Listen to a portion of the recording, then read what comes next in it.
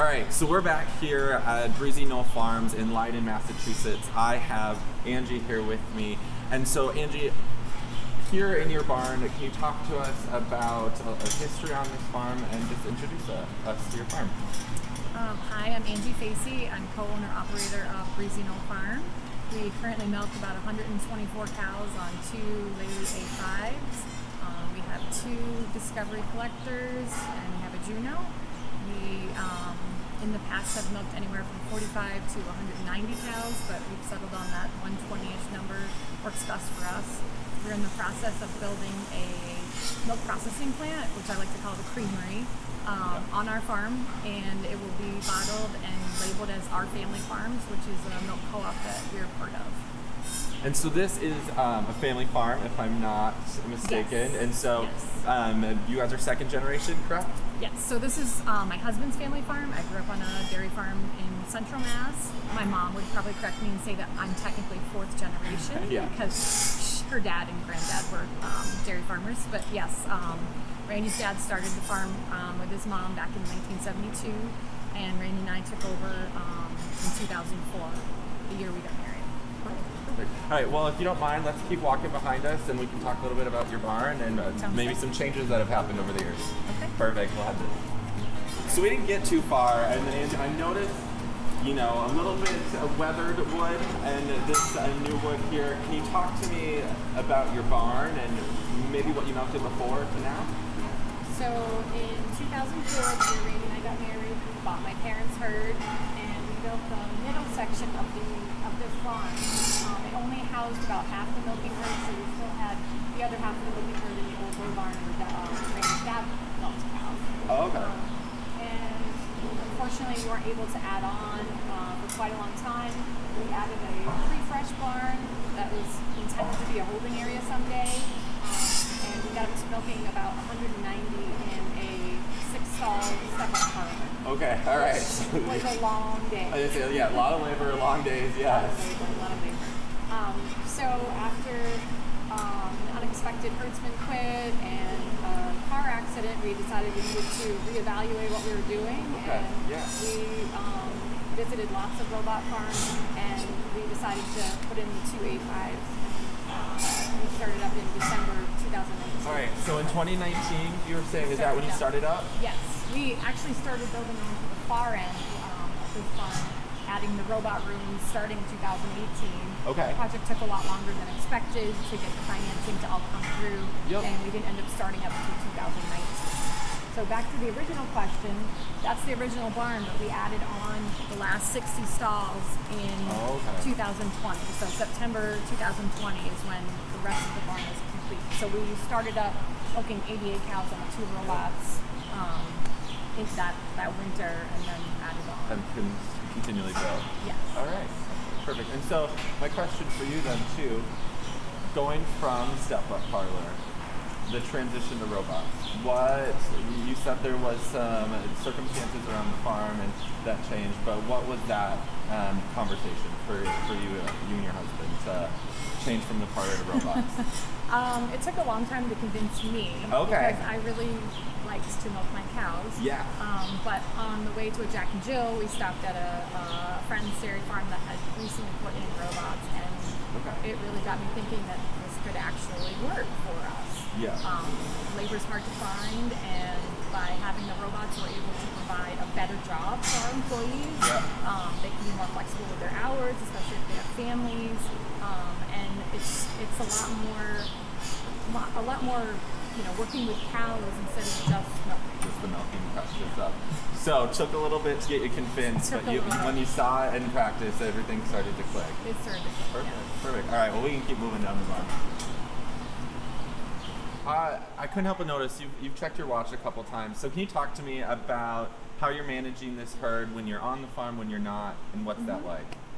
Right, so I'm not actually on the farm all the time. I have an office 15 minutes away that when the creamery opens, I will be here all the time, but I get notifications on my watch of any of the robot notifications, or someone's in heat, or someone's in distress, or anything. Yeah. And then, you know, I use my phone. I can get on the Horizons app and check any data that I need if I want to see if somebody's been milked yet, or You know, if a rumination has come up, or where she is in lactation, or you know, someone says, oh, this one's messing around. Yeah. You know, is she pregnant? Does she need to be bred? But without technology, I wouldn't be able to do any of that. Yeah, and so coming from your old system to this, how has that changed you? It's amazing. Yeah, okay, yeah, amazing. And the way, okay. We didn't even have milk weights in the old system. Okay, yes, and the data you can get. We had to, you know, I had to ask everybody to write something down. I couldn't look back in history to see, okay, well, was she dropping in milk for several days, or was it an immediate drop? Yeah. So I'm able to have all that history, and I can make decisions from my phone when I'm not even here. Yeah. Awesome. So I just had to ask you about it because I've seen them pop up, and so that means there must be stuff going on around the farm. So we came a little bit further down here, and we have one robot room right behind us. And Angie, when you guys were picking out a robot layout, what kind of stuck out about having a specialty needs pen right behind us, and how that fit best for your farm, and what you've noticed since? We've never really had a special needs pen. It's kind of a thing that's overlooked on a lot of dairy farms. Or your special needs pen is also your calving pen, or you know, you can't use it the way you want to use it. Yeah. And so when we added on to the other end of the barn, we were able to put 2 big calving pens, and then right next to the robot room we have special needs pens. And these are probably my favorite part of the barn, because any cow that's off just a little bit, you can throw her in the special needs pen, give her hay for a couple days, and watch her milk close, and you know, she comes along a lot better than if she had to be out competing for feed. And so you're just you know, having a little bit different layout and a little more focus on a managing side. You just have seen not only on yourselves, but then you're with the cows as well. You're giving that extra special attention. Yes, that they absolutely. need. And you know, this is the first time in our dairy farming career that we've had enough space for all the groups of animals. Yeah. Nobody's overcrowded. Everybody has the right amount of space, and it really makes a huge difference in our operation. Yeah. So Angie, what do you say? You talked about having the processing creamery being built. Let's go check it out if that works for you. That would be great. All right, let's head this way. All right, so we made it over here to the processing plant. As you can tell, it is still being built, but got a little bit of rain out here. What do you think about going inside? Sure. All right. All right, so we made it in here, absolutely gorgeous. As we said, it's still under a little bit of construction here. We also ran into Randy, who is the other half of Bree-Z-Knoll Farms here. So Randy, are you able to tell me, what are we standing in right now? What is this going to be going forward? This is going to be our retail space and our office space for our processing plant. Processing plant. So if anyone were to come in, if they're in the area and wanted to buy a jug of milk or anything, they'd be able to stop up here and buy some right here. All right, perfect. And so I know a lot of different rooms in this building. Is that all right if we go and check some more of this out? Sure. Perfect. All right, we'll head this way. Okay, so I don't even know what to call this room because this process is so new to me. Randy, can you talk about what room we're in and what's all happening in here? This is our actual processing room. Processing room, okay. This is where we pasteurize the milk and bottle the milk. Okay. So this is a clean room, as it is not right now. Hey, it's in process, being built, right? Over here we have a HTST pasteurizer. Okay. Which will pasteurize all of our white milk products. Yeah. Homogenize them. Okay. We have a milk separator that will separate the cream off, which we pasteurize in a vat pasteurizer, where we can also make drinkable yogurts. We can make regular yogurt if we want to someday. Yeah. Culture products, flavored milks. Yep. And then they go into the storage tanks when they're ready. Okay. And then later on in the day, we'll get a crew of us together and fill the jugs and put them in the cooler. So this is the bottling process and filling process in right there. All right. And so, you know, a lot of what's going on in here is building for the future, expanding some products that your milk can create, right? Is that the whole goal of what's going on in here? Yes. Perfect. And so, turning now to you, Angie, how did this all come about? Did this one day you guys wake up, we want to build this, or what was this process of getting to where we are right now? 25 years we're trying to get here. 25 years, okay. So we've had a brand name, our family farms label in stores for 25 years. Okay. But it hasn't been processed at a local processor for most of that time. So we wanted to bring it back to the farm and have it, all local milk, done by real farmers, full control over everything, and then get it to the store, and we're the face to the consumers. Obviously, to build a plant like this, it's very expensive. When the pandemic happened, there was a lack of local food infrastructure in Massachusetts. Okay. So Governor Baker announced a grant program called the Food Security Infrastructure Grant Program, which we applied for and actually got. So we got a good chunk of money to buy, you know, a lot of the new equipment. Yes. We were hoping we were going to get it, but we didn't think we would. And the day we did, we were like, now what do we do? Yeah. So writing that grant, whole new process for you guys. How was that? A lot of learning and investigating leading up to it, or what did that? Actually, we had been down this road several times. Okay. The co-op has been trying to build a plant for years. His dad's been the biggest advocate for building a plant for our family farms. Yeah. The grant application wasn't super complicated. It just wanted to know. We already had the story that it was asking for. They just, you know, needed to know how we were going to get local food to local people. Yeah. So it was a good fit. Yes, and so currently right now, how are people locally able to purchase any of your milk products right now? Yeah, right now we have gallons and half gallons of whole through skim in local retail stores, grocery stores, coffee shops use it. Yeah. And when the plant is up and running, we'll be able to add different sizes, quarts, pints, the flavored milk. We'll have cream, heavy cream, half and half, things like that we've never had. So we'll be able to, you know, hopefully bring on more customers. Yes, and so then standing in here, right, nearing completion, you know, what does this mean to you guys? You know, going before the grant process, during it, and now seeing it start to come together.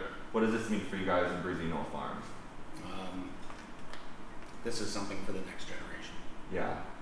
Really, I mean, the robots were to finish our career. Yeah. And this is actually going to make it possible to carry on beyond us. To go further. Yeah.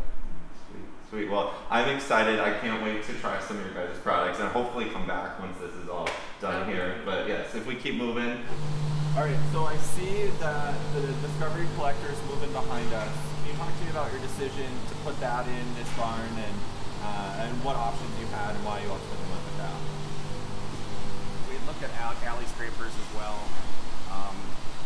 My wife and I never liked the pool of manure in front of an alley scraper. Okay. We thought those were really interesting in the fact that if something breaks on them, you can still come in with a loader. It's easy to remove. You can work on it. But they've been amazingly reliable, and we haven't had to do that. So. Yeah. And so then you just have two of them, one on each side, go around it. Okay. And so I see that it's dumping there. And so did reduce a lot of labor from in a system you were in before, or just not too much on that end? We started the scrapers about a year after we started the robots. Okay. I think it actually saved us more time than the robots did at first. Really? Okay, yeah. I just had to ask you about him. And so then I also know that we have the Juno that's been moving up and down the feed alley. How have you noticed differences, and what are some advantages that you've seen with that? We actually put the Juno in before we started the robots. Okay. So we got to see its kind of performance on a separate level. Yeah. And for our 80 cows at the time, we had equated that it was almost $1,400 a month in a benefit. $1,400 a month benefit. Okay. Versus we had pushed up 4 times a day before. Yeah. Wow. So that's interesting to see that before and to already have some of that in numbers, and then now kind of having it all work together. And yep. Wow. So let's head into a robot room and talk a little bit about some things going on in there, if that works for you. Yep. Perfect. All right, so we found our way here into one of the 2 robot rooms. We got an A5 working right behind us. Bree, what was your decision for putting in robots? You know, I know you're coming from the step-up parlor, and so going from that to this, what was that decision? We actually fell in love with the robots the first time we saw some in operation. Okay. Just the atmosphere in the barn and the way the cows were acting 24 hours a day was just amazing. Yeah. The little calmer, the free flow coming in. Yeah. Yeah. And so was that an adjustment for your herd at all, or did that kind of how did it start going? Excellently. The transition went very fast. Yeah, really no complaints. This is way easier to transition a first cat pepper in. Okay. Yeah. To get a first cat pepper to step up 15 inches. Yeah. Had its challenges. Yep, that's fair.